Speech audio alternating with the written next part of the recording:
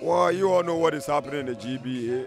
Well, see, I wasn't really happy with Okonati. He went to Germany with only how many fight records before the world champion. Because these people know that fighting a Ghanaian will put them at a higher level. So how could the GBA allow or put up a release letter for someone who's never had almost up to 10 fights to fight for a world title? Why?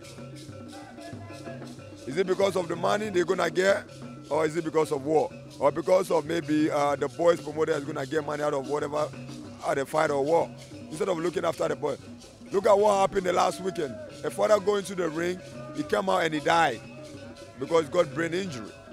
So the same thing could happen to this guy because he's not up to that level yet. But yeah, you search it down. They have to think about the lives of the bosses and not the money. Because even though everyone wants money, but we die, we never take money to our grave. So they have to look after our bosses, but they're not looking after us. I think the truth must come out, and the only person for me, if I go there and say blah blah blah, this is what is happening, nobody's gonna believe me.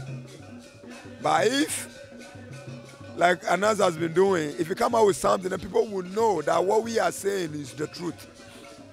That's why I say we need something like someone like Anas in the GBA, just to investigate and see if they are doing the right thing or not.